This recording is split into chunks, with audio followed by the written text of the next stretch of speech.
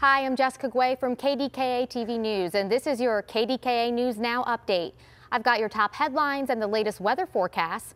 President Joe Biden spent the day in Pittsburgh and East Palestine. He met with several local elected officials here before heading to the site of last year's train derailment. Megan Schiller spoke to people in the community about the visit. From protesters to environmental activists to people who've called East Palestine home their entire lives, everyone felt a little excitement in the air today. We spotted so many signs calling for action and others criticizing the delay in President Biden's visit. The president vowed Friday to continue to hold Norfolk Southern accountable and make sure the company cleans up the mess. But residents we talked with want to ensure the funding continues to flow, hoping for an emergency disaster declaration that will open up federal aid. They hope that will lead to the continued health monitoring and environmental testing they say the area needs so much. It's going to happen again somewhere else. What happened here was unprecedented, and if it's not taken care of with this instance, when will it be taken care of? Will I be able to, go on with my life and feel comfortable again? I mean, I hope so. I hope that I love this town. I grew up here, and my kids grew up here, and, I hope it goes back to the same way it was, but I don't know. I have my doubts. And now here's First Alert meteorologist Ray Petlin with a look at your weather.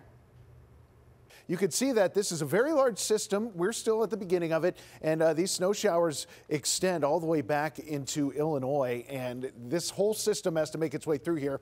Columbus is seeing it, Indianapolis is seeing it, just outside of St. Louis, and a heavy little band here is stretching right through the South Hills of Allegheny County and right through much of Westmoreland County. Greensburg's report hasn't come in yet for this half hour, and what's going to happen is we're going to see some snow showing up on that one here soon, but snow showers pretty much from Pittsburgh, Butler, all the way back through Ohio as this system continues to move in. And there's that heavier band. Let's get a closer look at it, because inside this heavy band, there's even a smaller little part that has some heavier snow attached to it, this darker blue. So just north of Bethel Park, south of the Parkway, this is where we're seeing some pretty good snowfall coming down. It's largely at the moment sticking to grass and elevated surfaces like car windshields, things that have cooled off. But as the temperatures fall, this is going to have a better shot to stick to roadways, sidewalks, and everything else. So just know through the night, we have more snow like this waiting to move in. And that's going to be with us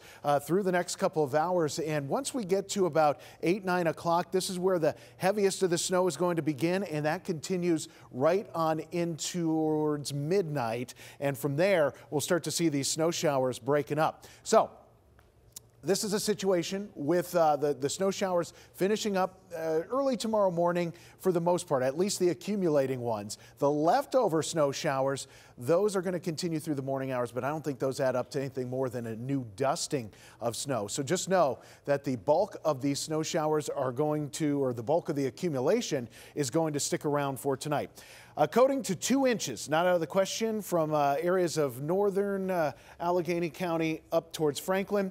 Once you get to Allegheny County, Washington County, Armstrong, Indiana County southward, this is where 2 to 4 inches is not out of the question. 4 to 8 up in the ridges where those larger accumulations are. There's a winter storm warning till 7 a.m. Everyone else has the winter weather advisory till 7 a.m. tomorrow. So to summarize everything, the heaviest snow is between 9 and midnight. The accumulating snows are done by sunrise, and then we see some scattered snow remaining tomorrow, but that's not going to be too much. Tomorrow will be a much colder day, though. So tonight, look for 2 to 4 inches for most people as that snow continues to come down. 23 degrees for the low. So a colder night. We don't warm up too much tomorrow with highs near 30.